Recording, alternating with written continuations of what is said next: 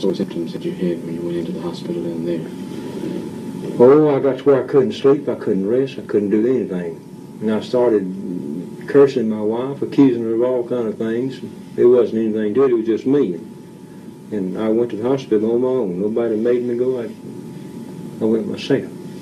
You couldn't sleep, you couldn't eat? Sleep. I didn't walk the floor, but I had to stay up. Did you find yourself worrying about things? Yes, I was worried. I always worry over the most simplest things. What sort of things would you find yourself worrying about? Well, my physical condition is one thing. That's been, I think, the main thing.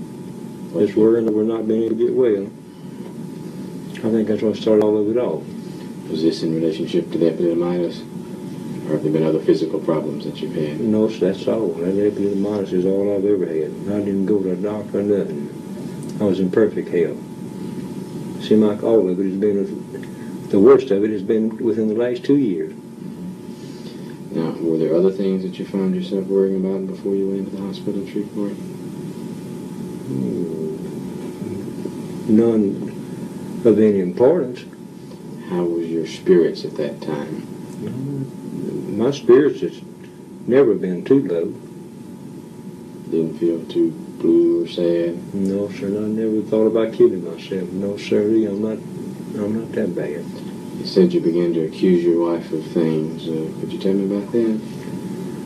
I guess I just got all of it in my head. That's all I know. But she's not running around. She never has. And I don't know what they were doing. I just got off balance already. Had you ever felt suspicious like that before? No, sir.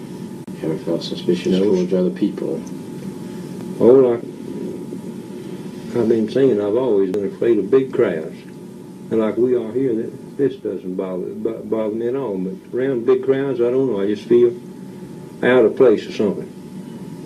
But it has to be big crowds. But people that I know, I'm not that way about them. Have you ever had the feeling that you weren't getting a fair deal, that people might not be treating you properly, that sort of thing? No, sir.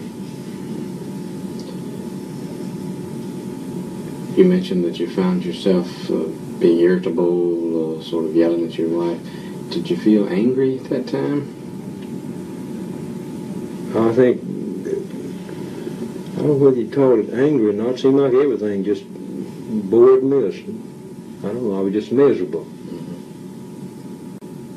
I think that's a good word, just miserable. I couldn't sleep and back. You found yourself worrying about things. And another thing, 2 years ago, I got down with my stomach. I started vomiting. I couldn't eat anything, and I went that way for the whole 2 years. And when I went to Shreveport and started taking that nerve medicine, my stomach got all right, and now I can eat anything. Had you felt nervous? I think I've always been nervous a little bit, but... How'd you notice that?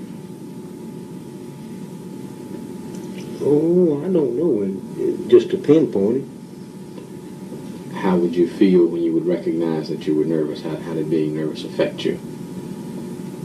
Oh, I've always had a nervous feeling. I just don't know how to put that. Sort of shaky on the inside, or? On the inside, I suppose that. But when I went to the hospital, I was shaking on the outside.